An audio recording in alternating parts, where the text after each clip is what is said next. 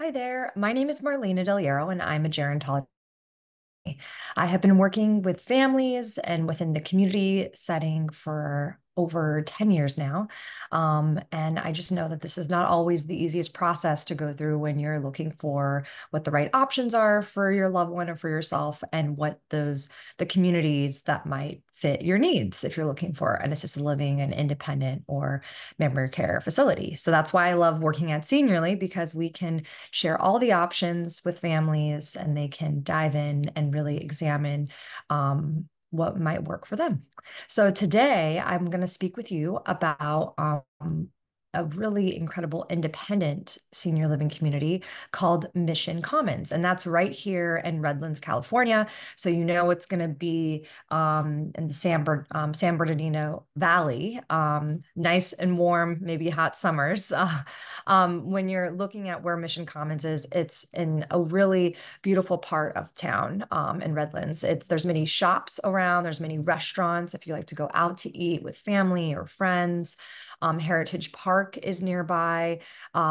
There's, some of the residents like to go to the San Bernardino County Museum, so that's always, really nice on during the week to get out and do something and learn something new. It's also, when you look at it from a medical standpoint, the Redlands Community Hospital is just minutes away. So it's also another really important highlight when you're choosing where you want to live.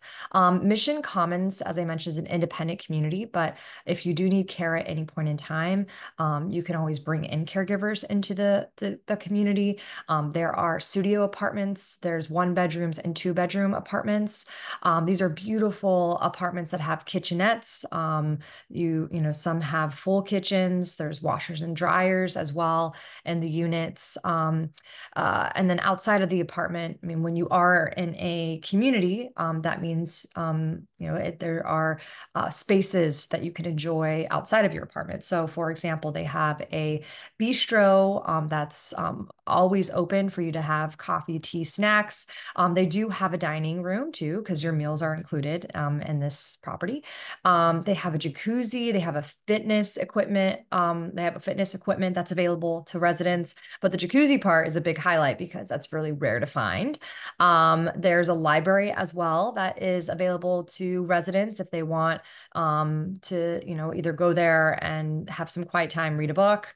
Maybe you're researching something that's, you want to hop on your computer.